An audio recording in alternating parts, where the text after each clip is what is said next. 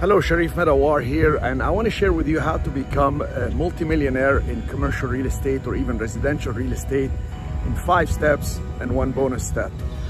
Well, number 1, most important thing is you got to build credit. I'm not talking about just getting some credit cards and all this, but also business credit.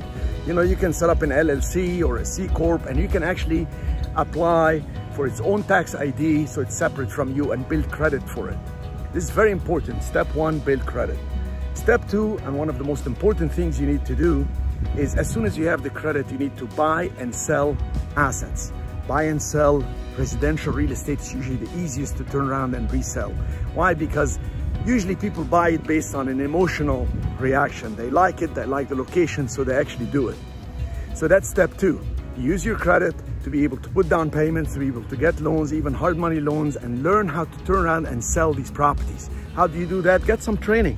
Learn exactly how to flip these assets, because residential real estate is based on focusing on an area, focusing on a specific type, let's say 3-bedroom, 2-bath, and understanding the values. So when you see a good deal, you can jump on it, put it under contract, either assign it, wholesale it, buy it and sell it, buy it, fix it and sell it. There's just so many ways to do it. So that's step 2.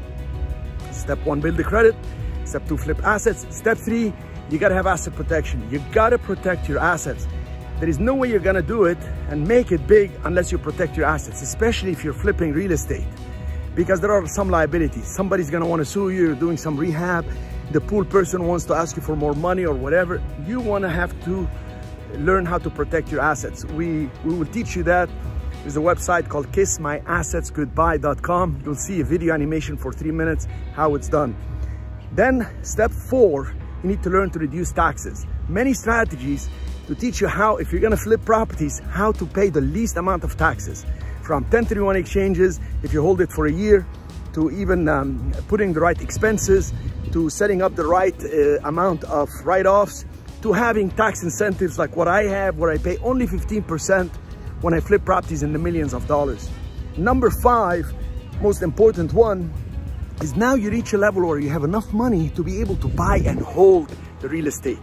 Buying and holding real estate is a phenomenal way to make cash flow, because that's the end goal.